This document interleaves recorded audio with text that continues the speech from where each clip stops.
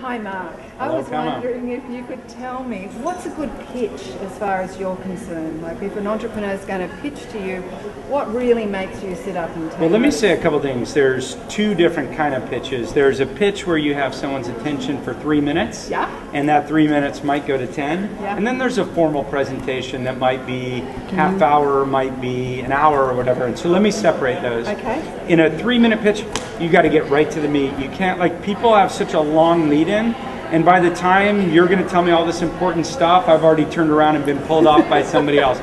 So you need to immediately talk about what you do. Okay. Here's the problem we're solving. Here's how we're solving it. Here's our background.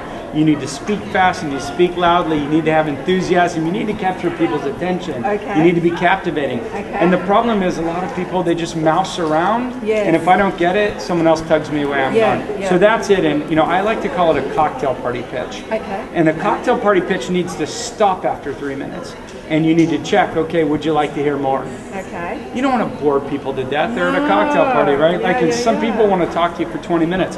It's the same thing when you see someone who gets off the stage after speaking at a conference. Yes. Their expectation is you're saying hi for 3 minutes, and then the next person, the 20 people in line, say hi. And some people just sit there forever, and you got to grab them and you got to move them off to the side. Yeah, yeah. So people need to understand that. Okay. Let me talk about a formal pitch. So Okay. I had a guy come in yesterday, or 2 days ago. So this is Yeah. a great example. Yeah. And he spent so much time up front giving me the 50,000 foot pitch on his industry. Yep.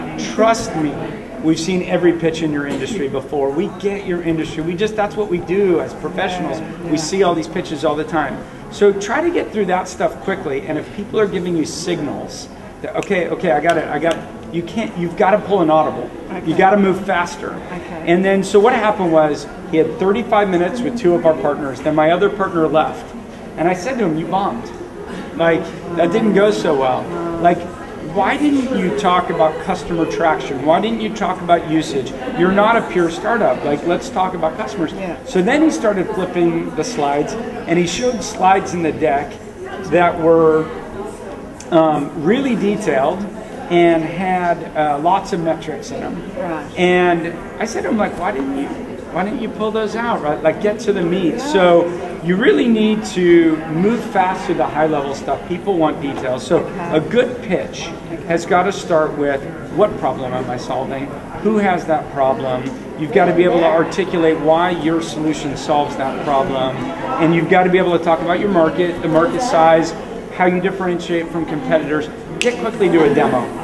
In an in-person meeting, if you can show a demo, that's golden. So, yeah, absolutely. So, that's my suggestion. And if you have an hour, plan to get through it in 20 minutes. Okay. There's 2 reasons for that. Okay. One is VCs are always late and they always leave early. So you have to assume you only get 20 Yeah, minutes. yeah. And for those that are not badly behaved, their attention span lasts about 20 minutes. Yes.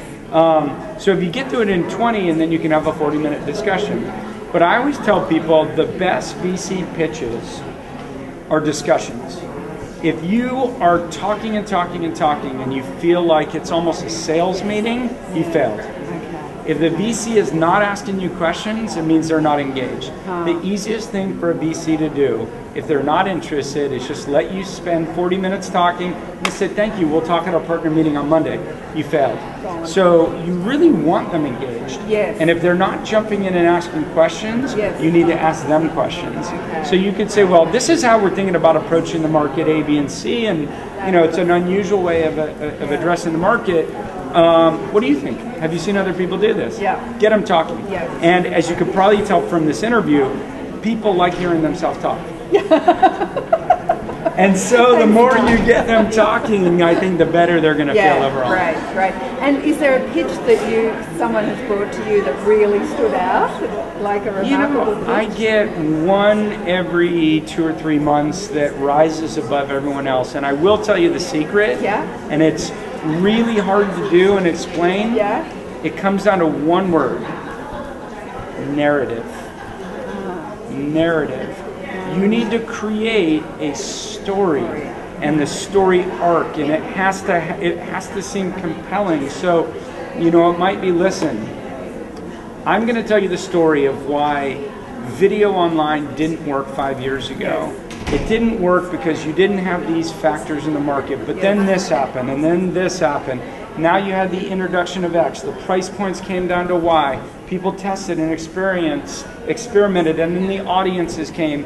And then you had this new change in technology. And those things all together have led to the point where we now think there's a huge market. And you kind of build the story. And I think it's really important in how people understand and digest information. That's fabulous. Thank you so much. No problem.